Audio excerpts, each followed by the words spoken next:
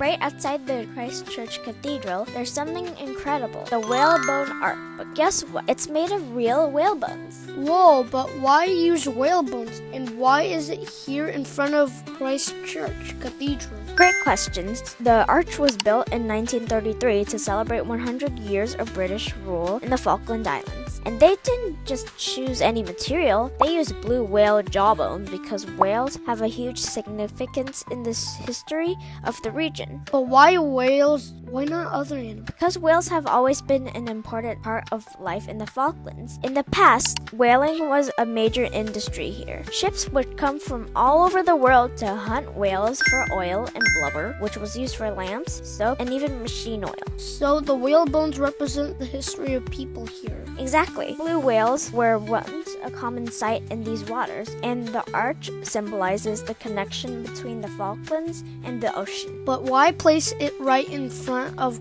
Christchurch Cathedral? Because the cathedral is the most famous landmark in Stanley. By placing the arch here, it became a symbol of strength, history, and the islanders' way of life.